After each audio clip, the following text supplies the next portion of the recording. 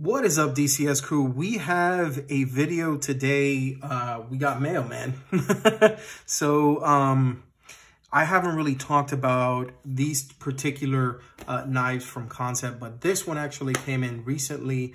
I got it, towards the end of November, and I really haven't had much time to be able to go ahead and play with it, kind of take it out, work with it. But today is as good as any, so let's go ahead and see what the unboxing is of the one that recently arrived, plus two that have gotten here, and I apologize, they went into the pocket or they've been used, or they've gone to certain people to check out and review, and haven't been on the channel yet. So I figured I'd go ahead and stick them in here so that we had three different knives being officially unveiled from Kansept Knives here on Daily Carry Solutions. So stay tuned until after the intro, DCS crew, and you will get to check out what is in each of these. Each of them is different, and I promise you, yeah, they're pretty badass. I don't know what this one is, but I'm pretty sure it's going to be awesome. And these two I like a lot. So let's go ahead and check these out right after the intro. Stay tuned. All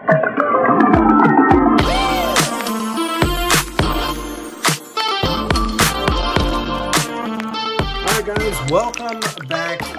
Thank you for staying past the intro. Now, this is what we have.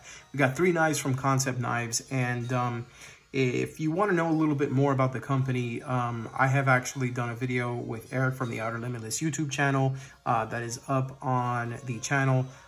You might want to go ahead and check that out. That talks quite a bit about Kansept, their beginnings, our initial run-ins with them, and a few things, that really caught our eye when it came to the fit and finish of these knives when compared to other companies that are just recently getting out onto the market. We know that when anybody's new, there's going to be some stumbling, and when you especially are going to be charging, a certain price for knives, like Kansept did coming out of the gate with, premium materials and premium pricing, basically, you tend to kind of look at it and take it very hesitantly because of the fact that, I don't know about you, but I work hard for my money, and I work too damn hard to be broke.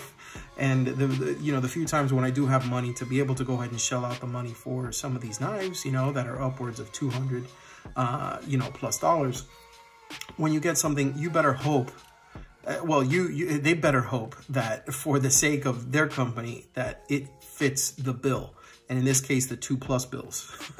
So what I've gone ahead and done is, through my relationship with Kansept, I've been able to go ahead and review some of their knives. I've been supremely blessed. I ran into them over at SHOT Show, and I was hoping to see them at Blade, but unfortunately, Blade did not occur, and neither did Blade West. So it sucks. It is what it is, but hopefully 2021 is going to be something that is going to be beneficial, not only for the channel, but for a lot of these companies that are really trying to get their products out to the market. So what I'm going to do is I'm going to put these here to the side, and I'm going to go ahead and start with this one. Now, this one actually came recently. This is a Ning design, and let me go ahead and take it out here so you can see what it looks like. Put it right here, and it is called the Spirit. Okay, now the cool thing about this particular knife, and I gotta tell you, one thing that really struck me as odd initially is that I don't have any knives that have like a teal kind of anodization to them, and it kind of reminds me of the old Florida Marlins jerseys, honestly. That kind of like teal. And at first I was like, man, it's kind of funky. It's kind of like that aqua, that kind of greenish teal, color. But I was kind of digging it. And then like I saw the blade, and I'm like, okay, well, it's not like a flat black. It's kind of got that, if you see it, it's kind of got that rough finish, almost like a stonewash, that kind of dirty finish. And I'm like, okay, I'm kind of feeling that. I'm feeling the fact that it's got this nice grind here. I'm not feeling these like little faux, I don't know, these scallops here on the side. It's not really jimping, because jimping would be up here and it would allow you to be able to go ahead and grip the blade, get some traction on the blade. But this is kind of like scallops here instead of like having a swedge. So it's like 1, 2, 3, 4. Not really my cup of tea, but the truth is it's pretty nice. Got a nice little sharpening tool right here that is away from this little area right here that actually gets a little bit thicker. The frame lock itself seems to be engaging pretty well. Let me go ahead and try this again. Yeah, looks good. Okay. Go ahead and center this. See how it looks. Yeah, nice. Okay, that looks pretty good. This is the show side. That's the clip side. That's the rear. And the front. There's the flipper tab. And the blade on this one is just under 3.6 inches. It says 3.58 on the box. And the variant for this one, it's K1002 with the A2 variant, S35 VN steel, which by the way is imported from here in the US. And there is the designation for the knife. It is named the Spirit. It's pretty dope. I gotta admit. I mean, honestly, I'd like it a little bit more if it didn't have these scallops on the top.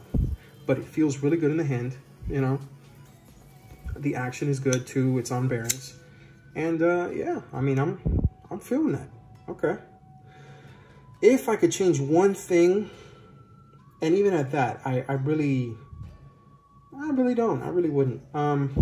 If you notice, the hardware is kind of like a darker gray. The clip is more like a black. The blade is more like a black.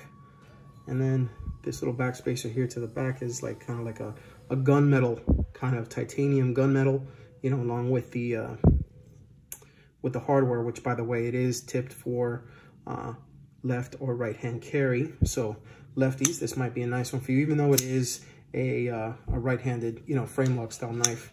One thing I would have done is, if you're gonna add this hardware this way, switch this hardware so that it's dark as well. I mean, you know, it would have been really nice. And I would like to say, no, on this particular one, it looks like these are all T6 here. And then this is T8. Let me look here. Okay, so this is a T6. All right. Let's see if it fits. Yeah, that's a T6. All right, so the screws on the body are T6. This is a T8. And let's see here. Yep, it's a T8 for the pivot. All right, so there we go. That is the Kansept Spirit. It's that teal anodized titanium with the black washed, I guess you could say, blade. Very nice. It's a nice mid to full size folder. It has a pretty nice pocket clip. I mean, I like the fact that it has a little bit of fade to it. I'm digging that one. Okay, all right. Go ahead and place that one up here. Now we'll go to this one. And, okay. So I've had this one for a little while. And this one in particular, I'm gonna show you. This is called the Sprite. Now, up until recently, this was probably one of my favorites. As you can see, it's a hell of a looker, man. I gotta admit. Now, as far as blade size, I'd say it's very similar to the Sprite. Yeah, actually pretty similar in size too. So I'm gonna guess it's around just under a 3.6 inch blade. It's got that nice satin finish. You see the Kansept insignia right there with the designation of the model. That's the K1003, and then the A1 is the designation for this particular variant with these scales. Also S35VN, imported from the US, and Kim Ning as the designer, Sprite as the name. Another frame lock, and it is not tapped for left-hand carry, but has these blasted titanium scales and pocket clip. Back spacer as well that has been blasted. So it's a little bit darker. It's kind of like gunmetal, like the one on the Sprite, I think it's called, right? Yeah, Spirit. Let me see here. Which one is this one? Yeah, it's the Spirit, sorry. All right, so like the Spirit, it does have that kind of like that gunmetal back spacer. It is a frame lock. Let's see how the lockup is on this one. All right, that looks pretty good. And let's go ahead and look at the show side. Very nice. The clip side. You've got the front here. And you got the back. Oh, that action is so satisfying, very, very smooth. And then you have the inlays on this, which really set it apart from the different variants. This being the A1 variant, that means what it is it's got the blasted titanium scales with the marbled carbon fiber inserts. Very, very nice. Actually, you know what? Do I have? I think I do have my got my light here. Come on. Ah, there we go. All right. Let's see inside here. Okay, so there's no there's no relief cuts for, I'm sorry, skeletonizing or any scallops inside to be able to go ahead and reduce the weight on this one. But in the truth, the truth of the matter is, it's not a very heavy knife. I dig it. I'm actually feeling it. It's pretty nice. And up until now, that's been probably my favorite knife of the Kansept knives that I've been able to check out. And then this guy right here. This is the one that actually came from U.S. Postal Service recently. So this is what I've been wanting to see. And this one, let's see what it looks like. All right. Oh, I know which one this one is. Funny thing about this one. All right, so this is the Pelican. Manny, look at it. Pelican flying. Come on, Pelican. Oh, so badass. Okay, so it's a nice little buffet of knives over here. You can see the Pelican is a little bit smaller than the Sprite and the Spirit. And it is the only one out of the three that is not a flipper. But man, let me tell you, oh yeah, this is nice. This is really nice. Oh, I like this one. I think out of the three, I'd say just with the action and just how it feels in the hand, that this is one of the best. So I feel kind of bad because, you know, usually I'm very good at enunciation and I usually don't have problems. Like, you know, whenever I take medication, everybody's always asking me, oh, what is it you're taking? And I say like the real technical name of the medicine that I'm taking because I know how to you know, to say it. And I apologize, but for the life of me, I cannot. Yeah, no, I'm just going to call him Bill. So the designer's name is right here, but I'm gonna call him Bill. So this is model K1018, and this is variant A4. Okay, so this is a black coated S35VN blade. Let me see if I can get a little closer to that. Come on, there we go. All right, so you got an S35VN blade. You have the model designation there, and now instead of adding a Kansept under that, you just have the X, which is actually pretty good. I like that. It's nice and subdued. It's something different. So I actually prefer that. And then on the other side, you'll have the person's name. Let's see if I can go ahead and put a close up to that. There we go. And cool thing about it, I've done a little research on this particular guy, and we'll call him Bill. So Bill's designs, they all have a very similar shape. I think Kaiser has one as well, and I think it's under the same name. But when I did some digging, as it turns out, all of his knives are named Pelican. And it kind of reminds me of that movie Scarface, when they talk about the Pelican. And so, yeah, this particular one, the scales are not contoured, you know, but it's got this little this scallop that's been kind of bored into the titanium here.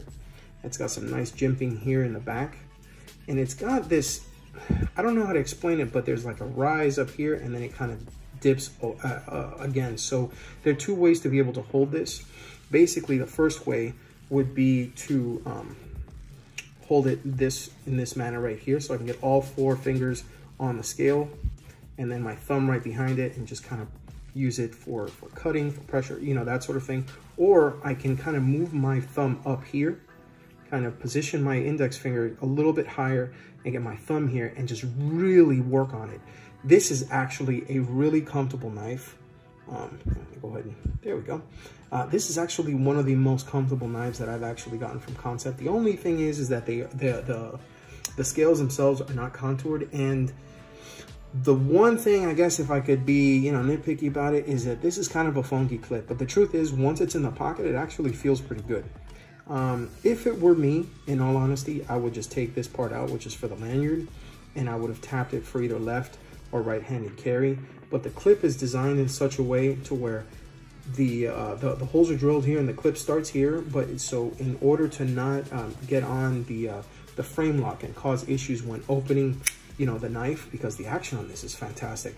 What it has done is they've created it so that the clip actually curves around and it rests right on the scale itself and not on the frame lock. So you get an extremely smooth action out of this particular knife. And if they were to make a lefty version, they would have to go ahead and redesign the clip. It could be done and it shouldn't be an issue. I mean, if they sell enough of these, which I have a feeling they will, because this is a really nice design. And I feel like, you know, Kansept actually translated this really well. This is one of those that he does have quite a few of his customs. It's a European designer. Let me go ahead and clean this real quick.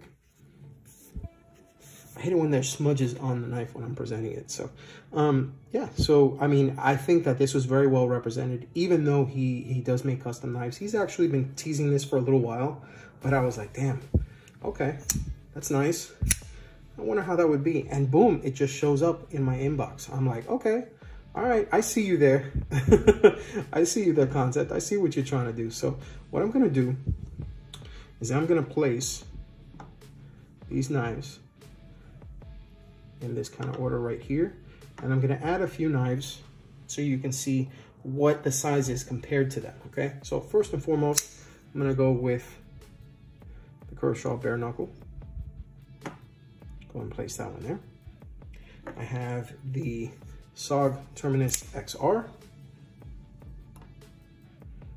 Go and place that one right there. That way you can see more or less how some of these knives compare to it, okay? This is the CJRB Centros. Right there, okay? And last but not least, do I have anything else here? What do I have in my pocket? Oh, yeah. Well, I have this in my pocket today. A little bit less common, but this is the Benchmade North Fork. And yeah, let's go ahead and bring in an old school Kaiser design that was done by Ning. This is the Kansept VG10. Throw that up right here. So as you can see, you know, as far as size, the Pelican is obviously the smallest. And then, you know, you do have the Sprite and the Spirit being those that are kind of similar in length, but this one is meant to be much more slender. This one is meant to be a little bit more robust in the hand. Still, three very, very well done knives. Kansept has also come out with, you know, micarta variants. I'm sorry, budget variants of some of their knives, including the cryo. And I gotta tell you, I like the way that they've been working on some of these knives, but I really like the micarta variant of the cryo. It's actually, you know, pretty badass. And if they could do good with, you know, their upper class knives, I mean, it was a no-brainer that they really had to hit it out of the park with some of their more budget knives. So that's all for today. These are the knives that I was able to go ahead and pick up from Kansept recently. May get a couple of new ones in the future, who knows? But in the meantime, if you have any questions about this, you know, if you want to go ahead and talk about the knives, if you are interested in maybe getting one of these, and, you know, you just want to say, hey, have you checked this one out? What do you think? Whatnot? I've done a couple of videos already on some of the knives from Kansept. I actually gave away a prototype on the Give a Knife, Take a Knife video. So if you see that in my playlist, go ahead and check that one out. I've done the Kaiser, I believe it's, excuse me, the Kansept, the Assassin. I keep hearing that name, Assassin. And I think that one was taken care of recently. But in any case, I've done that. I've done the Mini Cryo. And I also saw Kansept's, you know, booth live, and I viewed a lot of their stuff, including, you know, knives like the Shard, and even some of these that came out a little bit later in the year over at SHOT Show 2020. So when I was in Vegas, you know, I did the whole shebang with the gentleman that took care of me there at Kansept. and you can find that in my video playlist. In fact, if you want to go ahead and skip to the end of this video, that will be towards the end. I am going to provide 2 recommendation videos. Both of them are going to be concepts, so go ahead and check it out. It's going to be one of those 2. Now, that being said, I'm just going to go ahead and wrap it up with this. Thank you so much for tuning in. Wow, okay, I gotta say, I really appreciate the fact that Kansept has really considered us, you know, and continued working with us after SHOT Show. I know Eric has gotten a couple of knives to check out, and there are people in the past round within the community that have been able to go ahead and get some of these knives and really, you know, see how they work. If you have a chance, go ahead and check out their Facebook. They are always looking for people who are interested in checking out their knives, and who knows, maybe you can become a tester for them and you can test out some of their stuff. You can carry it, let them know what you think. And guys, remember, you know, it doesn't have to be the Pelican. It doesn't have to be, you know, the Sprite. It doesn't have to be the Spirit. But just remember, if you EDC, think of DCS. I really appreciate you guys checking this out. Go ahead and hit that like button if you enjoyed what you saw. If you have any questions, go ahead and leave a comment below or reach out to me at Daily Carry Solutions on my Instagram channel, or feel free to go ahead and send me a message at dailycarrysolutions.com. There is a contact page where you can go ahead and input a message. It sends it to me via email, and I will go ahead and respond in turn. But that being said, I have a few things to do, so I got to leave you with that. Thank you so much for watching. I'll see you next time. Take it easy, guys. Peace.